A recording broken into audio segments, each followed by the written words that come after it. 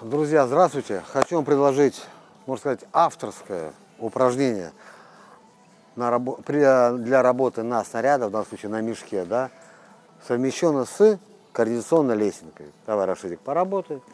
То есть один из вариантов это что? Лесенка или 4 полосы, вот, вперед, назад ходит. Основная фишка в чем? Безвыходно шаг, безвыходно ставить ногу, рука, нога, рука.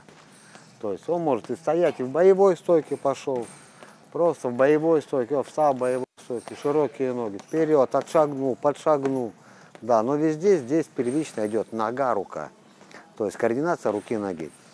Ну и для тех ребят, кто, друзья, кто хочет, так сказать, работать на мешке с большей эффективностью, улучшить силу удара, там, скоростные качества, просто даже иметь более широкое представление, что такое мешок, снаряд, груша для боксера, как его более полноценно использовать у себя в зале, на улице, где бы вы ни были.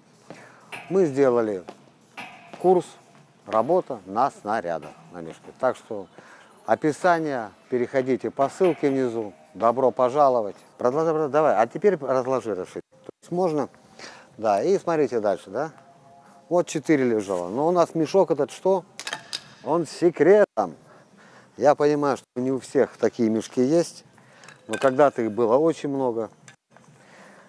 Как говорится, все новое, давно забытое, старое, да, Рашидик? Давай. Подвигайся в боевой стойке, давай. Погоняй его, дорогой. Боевая стойка. Ты кулаками начни, что ты начал рассказывать? Боевая стойка, пошел вперед. Вперед. Беги, беги, Рашид. А теперь назад пошел. Я тебя подтолкну. Нет, назад иди. Я тебя... Да, спиной вперед. Представляешь? Давай, давай, давай. Вот. Вот.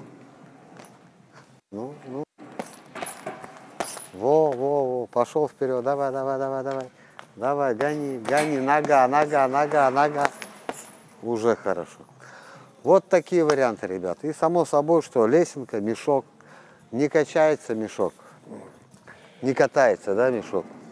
Но также вот вы его положили.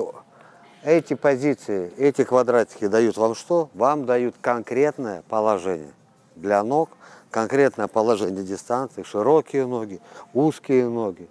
Да хоть на одной ноге, но в квадратике.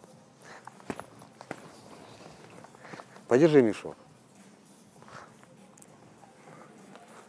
И у вас вот эта работа нога, рука.